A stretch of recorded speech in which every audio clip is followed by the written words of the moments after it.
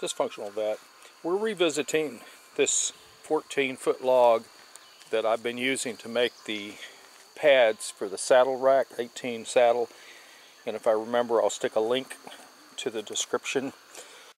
What I've done is I've cut roughly a 1-inch thick board, and I ripped some of it down to 4 feet using the circular saw you saw just a moment ago, and I ripped some down to 20 inches for the greenhouse. Let me show you the rack. Alright, these are roughly 1-inch square, and I'm not worried about the fact that they split. I put a little glue in there, and as soon as I rip that 1-inch board that you saw in just a minute, I'm going to rip it into strips for this. Then the next thing I'll do is I'll take this and I'll set it inside the greenhouse, and I'll actually assemble it inside the greenhouse just to make it easier to move. And I'll show you that in just a few moments. These are the boards that I ripped. They're about 1/2 inch. Some of them are a little bit longer than the others because I hadn't squared the end, which is not a big deal. We'll get to that. The way I did this is I put a sacrificial lamb right here because I was going to be cutting through in these boards. I wanted to cut a whole bunch more on here. Can you see my 1/2 inch lines, pencil lines? So I put this board on. I put this little piece inside the dog, and then I used the adjustable dog to clamp it into place, and I was able to cut all of these really well. Now these are my pieces. They're 1/2 inch, and I'm going to now start assembling the rack inside the greenhouse.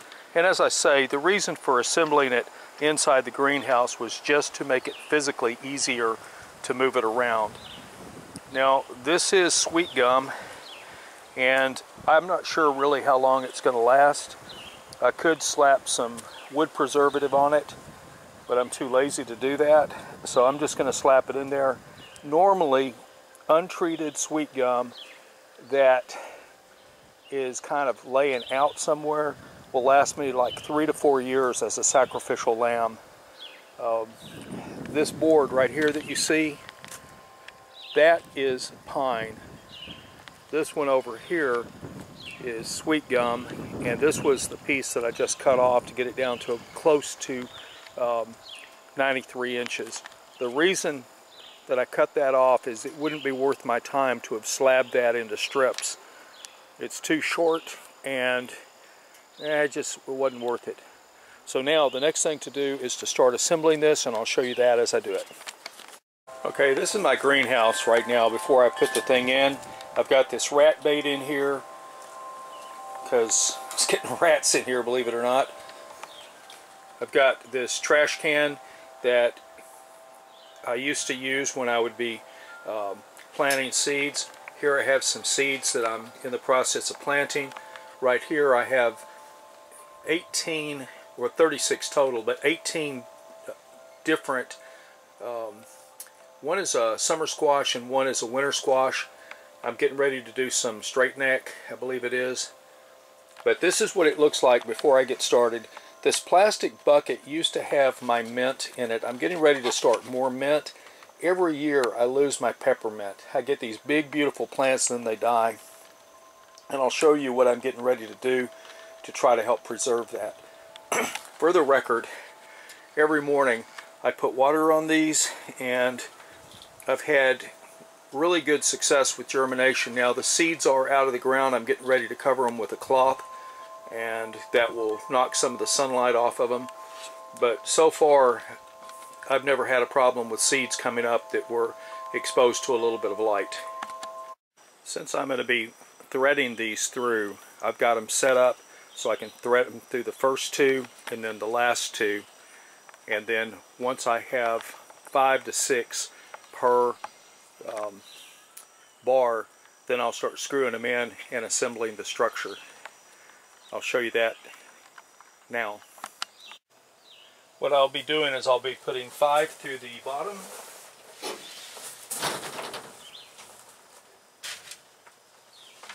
We have 5 through the bottom. I'm putting 2 do the second set, because I've got to bring the rest of them over here. But as you can see, I'll have 5 shelves on the bottom.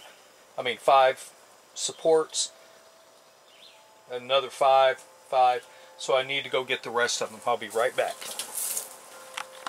I'm going to show you on these boards right here how I get them ready to screw together.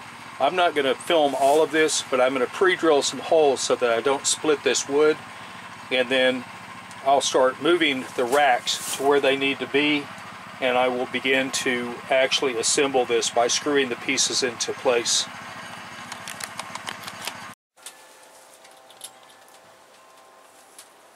I pre-drill these holes to reduce the chance of splitting.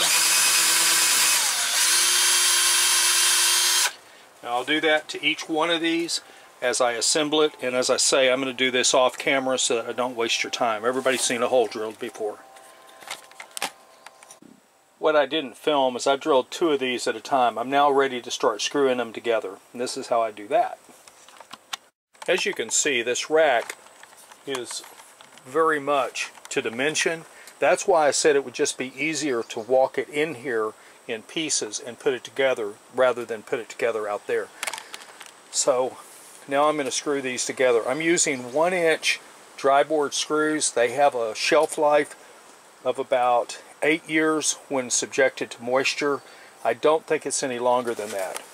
So I'll get all these pieces pulled in.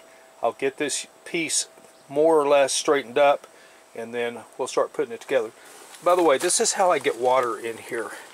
With this line, this pole is a little bit out of whack, which is fine, but that's how I get water in here.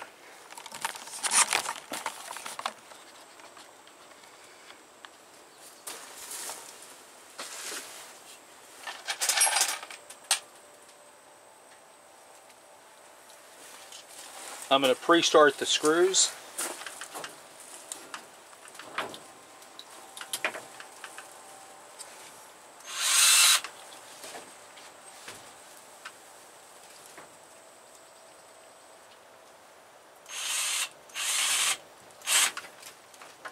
And I forgot to use a ruler to mark where these go. So I'm going to stop the camera, I'm going to mark my stick, and then I'll come back and finish this. Alright, this is the partial assembly. I had to put this one into place to hold the frame. I'm getting ready to finish this second level, and then I'm going to put in the lateral, the diagonals to hold this thing in place so that it won't wobble. And then we'll start putting our plants on it. The rack is now assembled except for the top, and I'll be doing that later.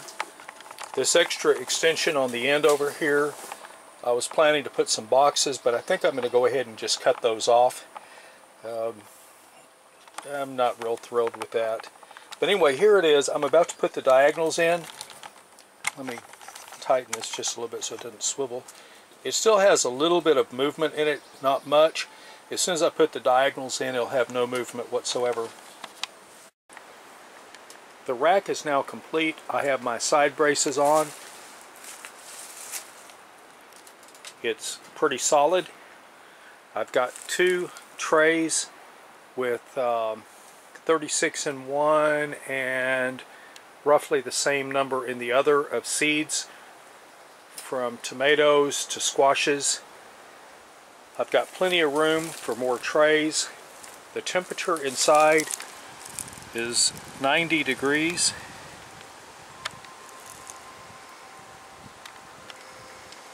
The door is open.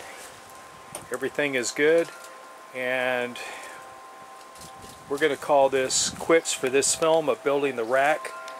Again, to recap, this is what was left over of the tree that I cut down in order to build the saddle rack supports for the saddle, the boards.